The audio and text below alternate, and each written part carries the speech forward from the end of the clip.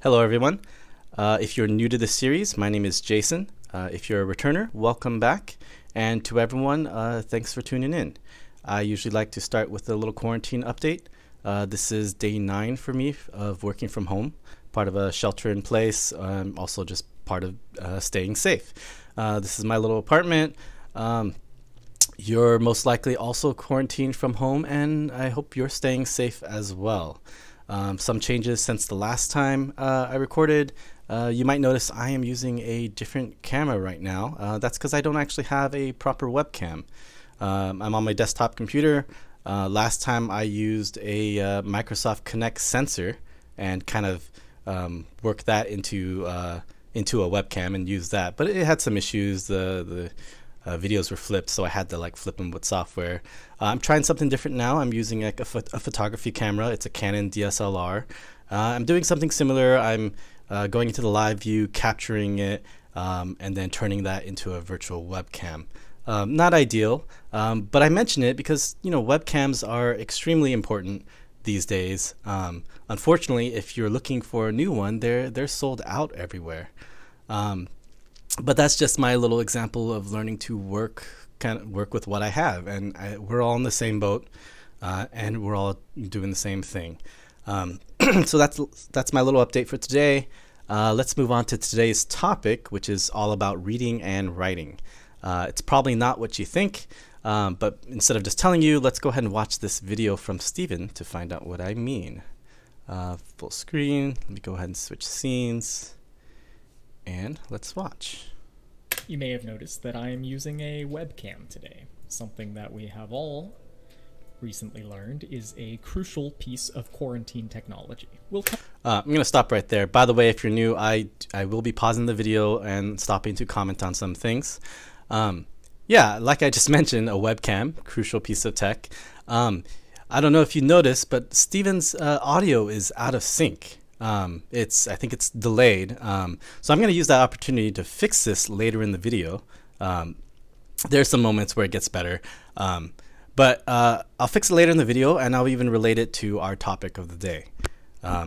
Also, if you're interested more about the tech and software options for streaming and video conferencing and just staying in touch with friends and family, I do talk about that in our first video if you haven't seen that.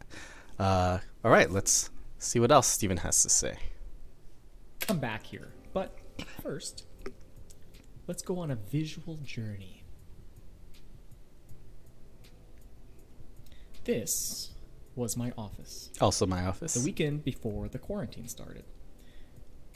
Lindsay and I came to pick up some last There's my desk. things. I want you to notice the paper on the walls. Notice the writing surfaces. The whiteboards. Notice the conference tables. More places where we can write. I want to point out that a company that makes software has an office full of places to write stuff that isn't software.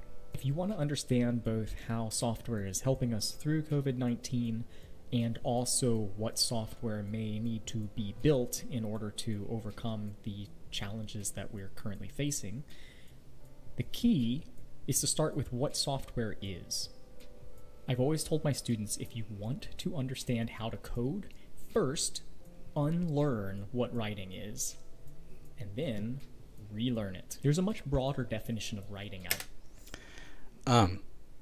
Steven just mentioned a broader definition of writing. I'm going to use that moment to, I know he's going to get into like a broader definition, how it applies to computer science and just about everything. But let's go ahead and see if we can Google like a broader definition of writing. So let's go ahead and type define writing. And this is absolutely something you can do when watching our videos. Just pause and search for something. And let's go straight to the Merriam-Webster definition.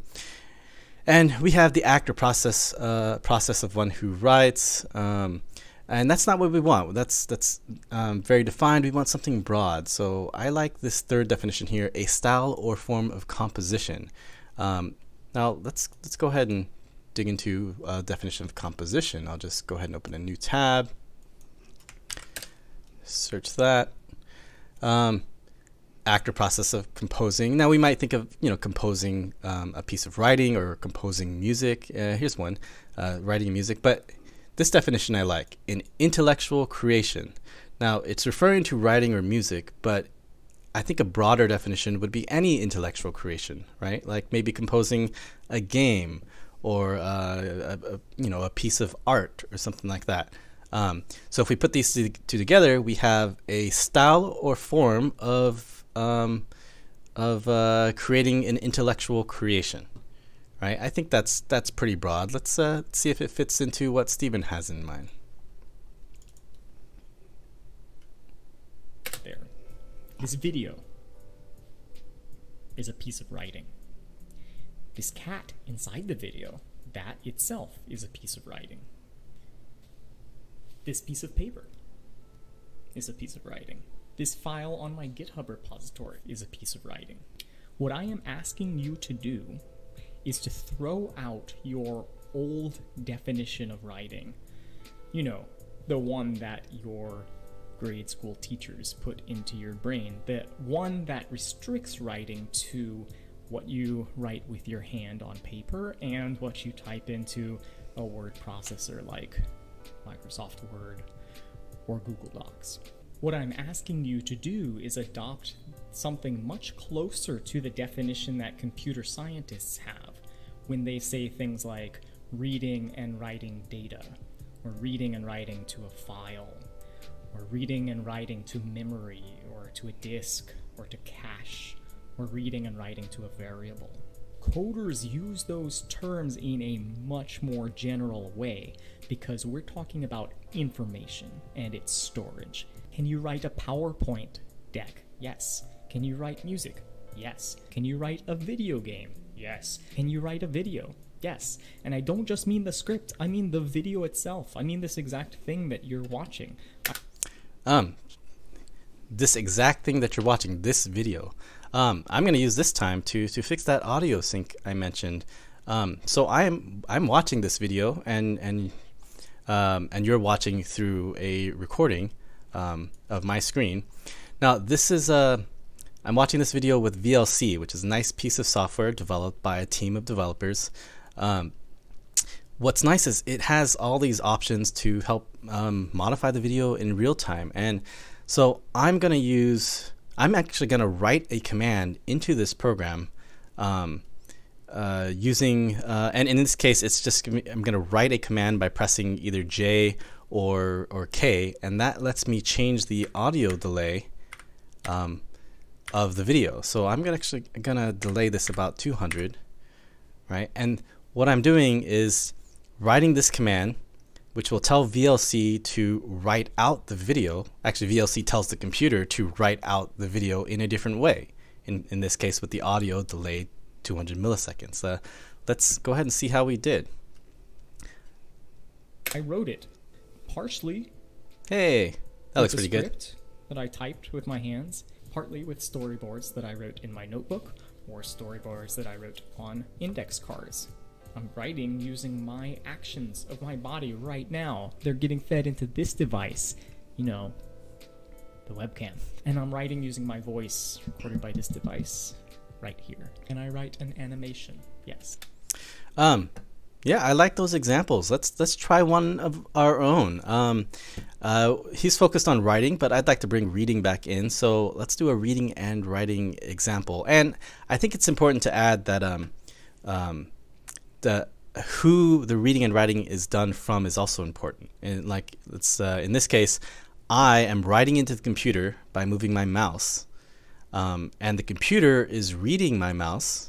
And then the computer is writing the mouse cursor onto the screen. And I can go one step further where I am reading the mouse cursor with my eyes. And I can see where it is on the screen. Yeah, that's a little fun example. You can look around the room where you are right now and try to come up with your own example. Now let's go ahead and continue with this video. And I want to point out that that's what I'm doing when I code in, say, Scratch. I create one piece of writing over here, but then when I press this button, an animation begins over here. And that is how you write an animation in Scratch, by writing code that writes the animation. Is that weird? Yeah, it is. It's also cool. Code is a form of writing that produces other writings. Other writings can write. It's meta writing. Now, if you've never heard... Meta writing. Hey, I think I have a good example for that. I'm gonna... So meta writing, like you said, it's writing code that writes code. And you can even go further, that writes code. And let's go into... to Udemy. So we have Udemy is a place where you can share courses, and we have some courses on Udemy. And what's nice is Udemy lets me write curriculum with this online kind of editor. So I can write curriculum, I can write lessons, I can write assignments. And here's an assignment for a coding exercise. This is actually from the last video, or the last section. And here I'm writing, I can write the solution, but the neat part is I can write this evaluation file. Now this is a piece of code that I wrote that is used to check a piece of code that the student will write and submit. And beyond that, there's a piece of instruction here that I wrote that tells the website to write out a message in case the student's answer is incorrect. Now right now it's combined with this. The message is div should be spinning by 5 degrees each interval. Try again. All right, and let's go ahead and check out what this does. I'll go to the student preview here.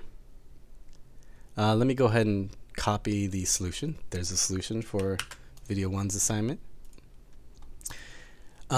If I just hit check solution right now, it should give me that customized message. There it is. Div should be spinning by 5 degrees each interval. Try again. And I'll go ahead and put the correct solution and go ahead and check again. So in this curriculum writer, I've written a written code in the writer, and that code checks a code that the student writes in, and then it even tells the website to write out a custom message to the student when they get it wrong. So there's my meta writing example for you. Let's go ahead and continue with Steven's video. Coding explained that way before. That's because most people don't explain it that way. But why they don't, I'm not sure, because it's literally the first lesson for almost every coder. What do? You write a program that writes hello world. You write a program that writes. From day one, you meta write as a coder.